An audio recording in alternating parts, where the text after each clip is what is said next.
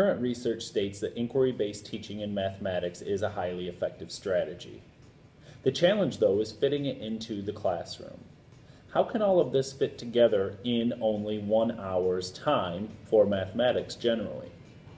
One way to make it all work is with the workshop model.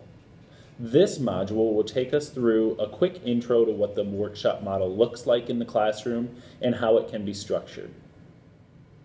The workshop model is made up of 4 main points: an opening, a mini lesson, student work time, and then reflection and connections at the end of the class period.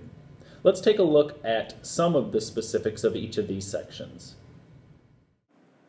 The first part of the workshop model is the opening. It lasts approximately 5 minutes, and it's simply to get students thinking or interested in the problem or the mathematics of the day. Next up is the mini lesson. This portion of the workshop model lasts about 10 to 15 minutes. During this time, the teacher leads the whole group with direct instruction. This could be the teacher modeling a specific skill or even a problem-solving strategy. It is important, though, that the teacher does not give the students the specific strategy to solve the day's problem. Next up is the largest chunk of the class period, which is student work time. This portion lasts approximately 40 minutes. During this time, students work independently, in pairs, or even small groups.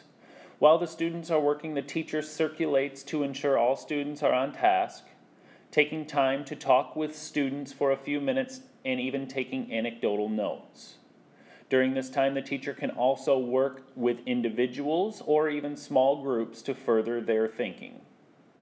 The last portion of class is sharing, reflection, and connection, which lasts approximately 5 to 10 minutes. The teacher reconvenes class as a whole group to facilitate a discussion highlighting the key problem-solving strategies utilized by the students in class. The students share and discuss the strategies, making connections between them. The teacher must be sure the connections are made and that student learning has taken place.